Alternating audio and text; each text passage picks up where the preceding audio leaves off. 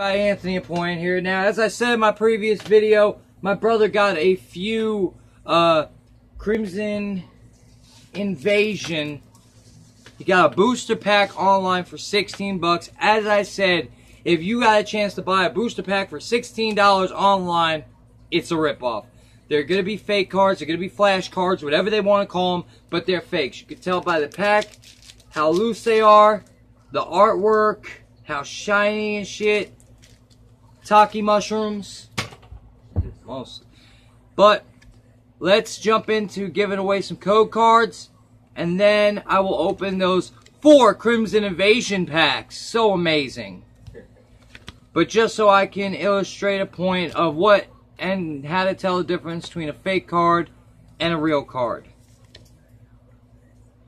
But like I always say, in the same type of way, leave in the comment section below what y'all get from all these code cards, if you get anything at all, that is. And if you get to the video first, claim 1 or 2, and then leave the rest for other people online to claim them as well, because there are children and teenagers and stuff that don't have full access, can't get to them as quick.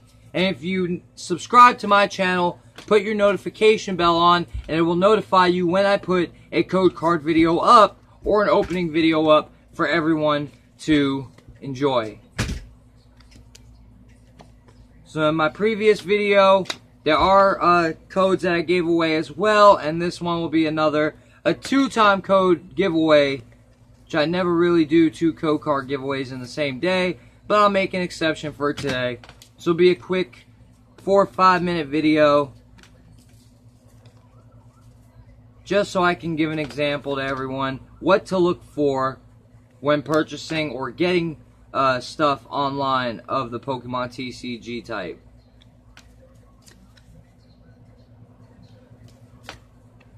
Now, it is hot today. It is scorching hot, humid as heck. Went up to the store and I was sweltering. I had to change my beater. This beater that I already changed it into is already damp.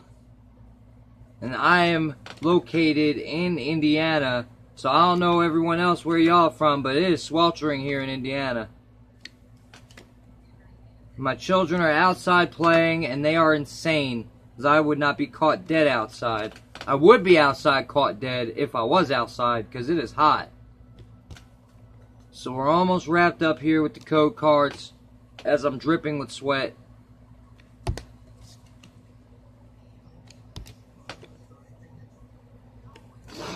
Altogether, from my previous video and this one, it's probably 100 code cards given away. And I'm still doing my contest till the end of this month, so if anyone wants to enter, send in those cards. Alright. Now we have 4 Crimson Invasion packs. Just the back alone is already a hint. Pokemon.com in big bold letters, which definitely doesn't look like that on normal packs. It has Pokemon.com in normal packs, but the fonting is definitely very different. Let's open one of these, see what it contains.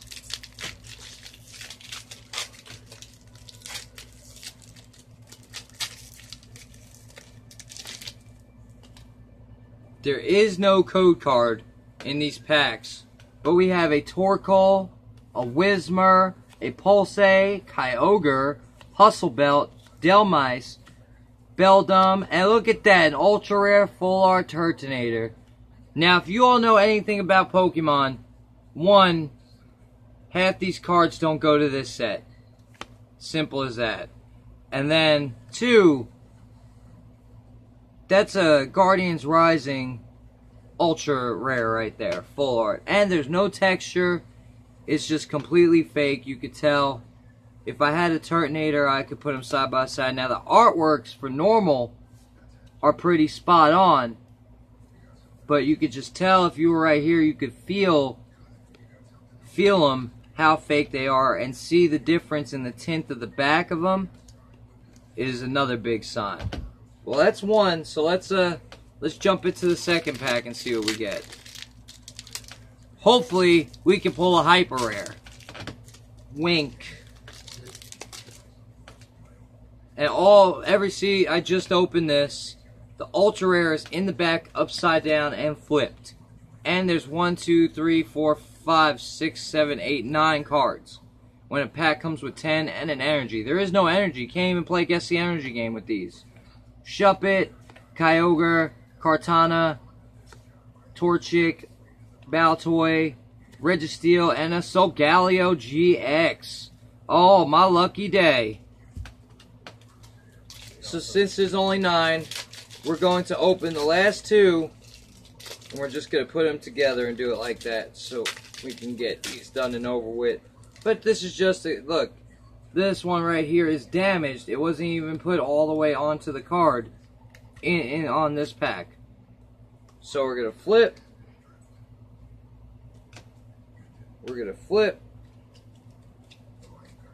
And then we'll go through them. Electrike, Wailord, Shuppet, Kyogre. And if you notice, it's the same, almost the same assortment. Iggy and Izel, Torchic, Baltoy, a full art Tapu Koko GX. Wow, the luck of my pulls is amazing. Then we got Shelgon, Illusimies, Manectric, Claydol, Spoink, Meltang, a Manectric, which don't go to that set, Fisherman, and a full art Tapu Lele GX. So I got the Tapu Koko and the Tapu Lele.